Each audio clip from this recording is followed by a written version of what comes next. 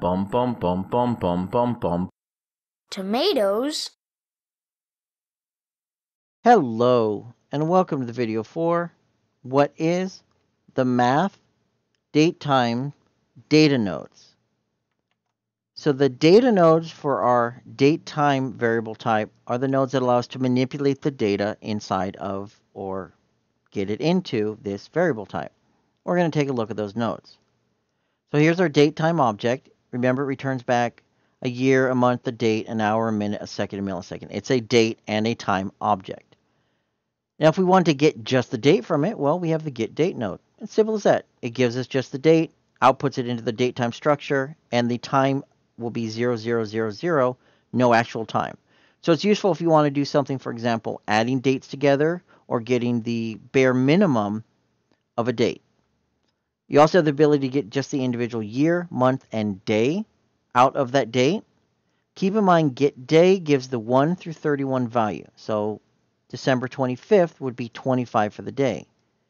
Whereas getDay of the year would give you the number of the day of that year based on January 1 of that year.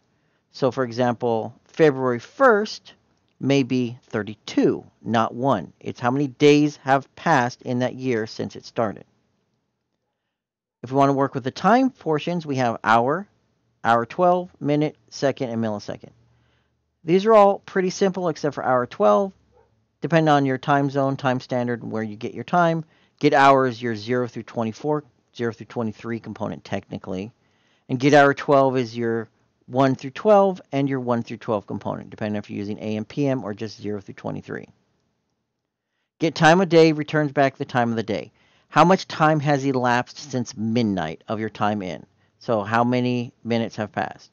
And it gives you how many minutes, hours, seconds. It's a time pan structure. If you just want the time of the day and not the date, use the time of the day. These are really simple. Is it morning, before noon, or is it afternoon? Afternoon, and it returns back a true or false.